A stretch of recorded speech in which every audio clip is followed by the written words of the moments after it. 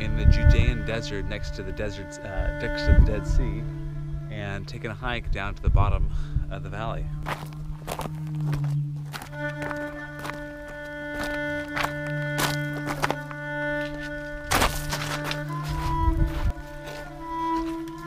You can imagine David and his men hiding out in the desert. They're looking for Saul, or Saul's looking for them, and they're finding caves and spots, and they are going over the mountains and around the mountains.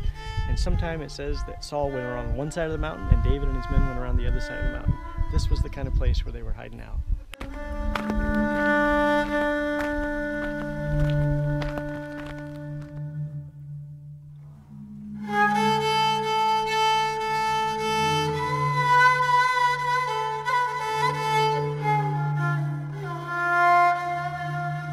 This is the look down from the top of Masada, the mountain fortress up above the Dead Sea and the hills of En-Gedi.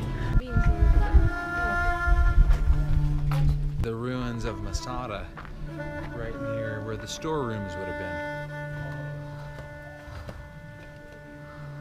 These were the Roman bathhouses. When the Jews hid out here for 7 years, they actually lived in the walls of the palace and built them to suit them. This would have been a bathhouse. Here we are now down in the bathhouse. It's overlooking Herod's palace. Herod the Great, his private residence, overlooking the entire Dead Sea.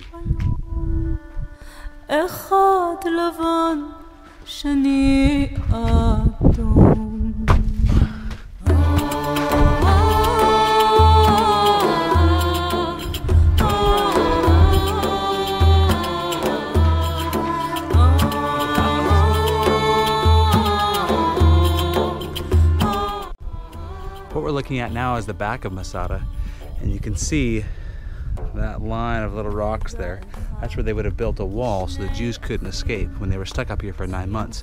Eventually the Romans, they built this as a siege ramp to get all the way up and attack. The remains of a church that would have existed about, 500s and 600s.